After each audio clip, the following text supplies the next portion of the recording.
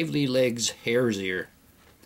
The hook I have in the vise is a size 14. This is a nymph hook.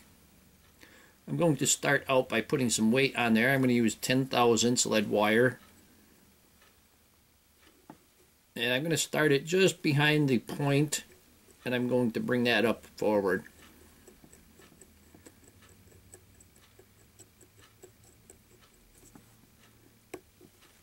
And we'll break that off and remove that back. I'm going to use brown thread. Going to start the thread behind the eye, and we're going to secure the lead wraps.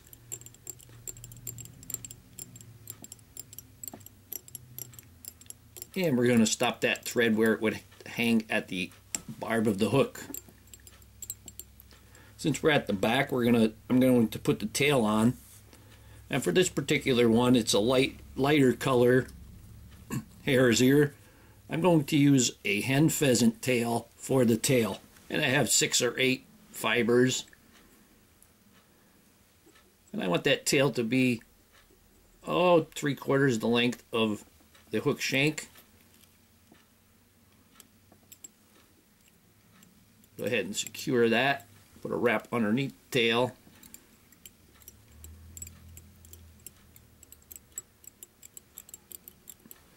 And I can bring that up and cover over a lot of the lead wraps.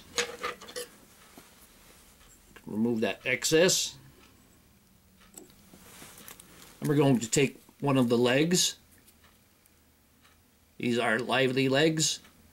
LivelyLegz.com. This is small, size 16. I am going to use it for a size 18. And here they are. And we're only going to use 2 of these legs. 2 sets. We're going to take our Lively Legz and we're going to secure them. Going to secure them from the tab in the front first.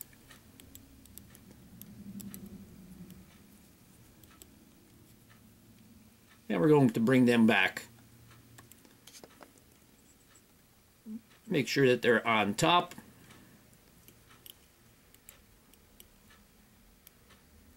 Put a couple wraps in between the legs. And now I'm going to trim off that back pair of legs.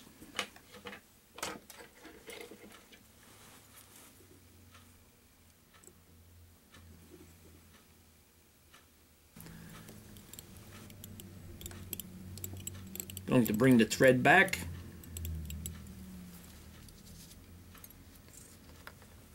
Now for the rib, I have a gold fine wire.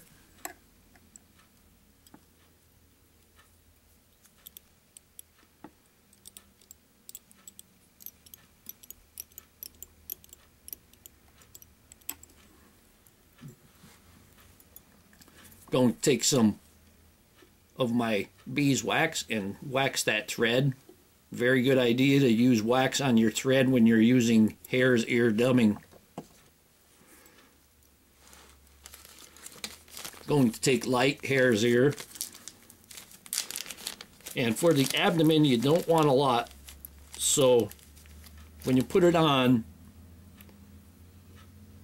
you want to see almost nothing in your fingers when you start to dub. We already got a pretty thick abdomen from the lead wire.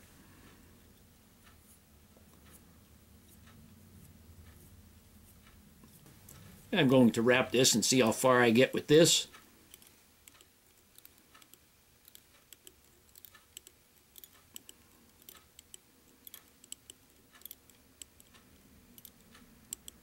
And I got right up in back of the legs to where I want. Now we're going to take that gold wire and we're going to wrap this.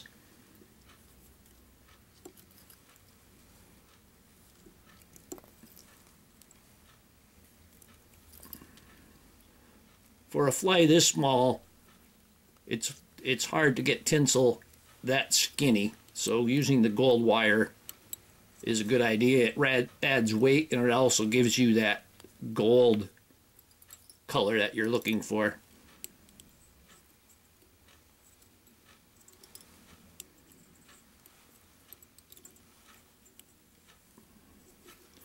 I'm going to go ahead and helicopter that off.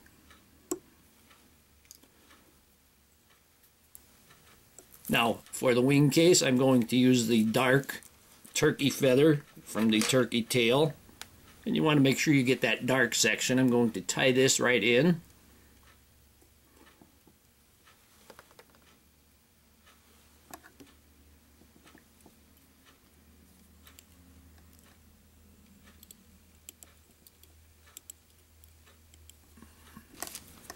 And now the thorax section, you could dub that just a little bit heavier. But remember, it's always better to add more than to take off. So don't get too crazy with the dubbing. You could also go over it to make it thicker. And we're going to wrap this. Make sure you look at the bottom, and so you don't miss any on the bottom. There we go. See, and I could wrap that a little bit heavier in the thorax area. I'm going to hold those legs back to wrap the front. Oop.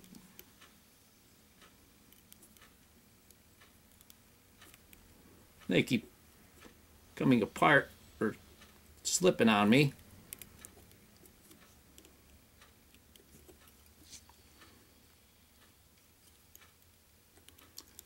Bring that thread up to the eye. We're going to fold over the wing case.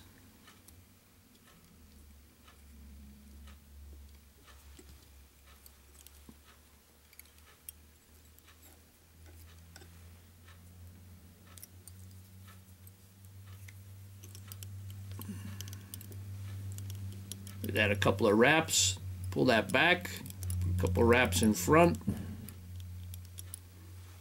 and we can remove the excess. Be careful you don't get a leg.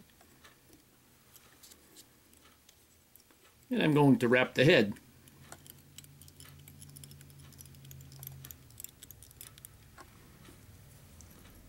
Take our whip finish.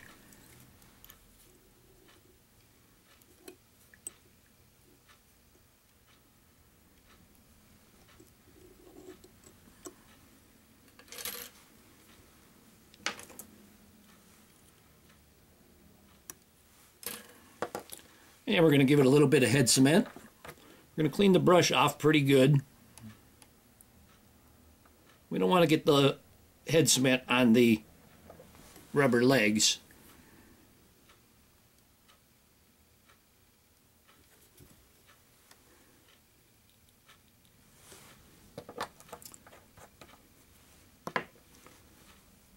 Going to take a hackle feather just laying on the desk, and I'm going to run that through the eye. And here we have a lively Legz gold-ribbed hare's ear. Hope that you learned something from this video. Hope you would subscribe to my channel. Please refer me to your friends. Leave comments, questions, suggestions, and most of all, thank you very much for watching my videos.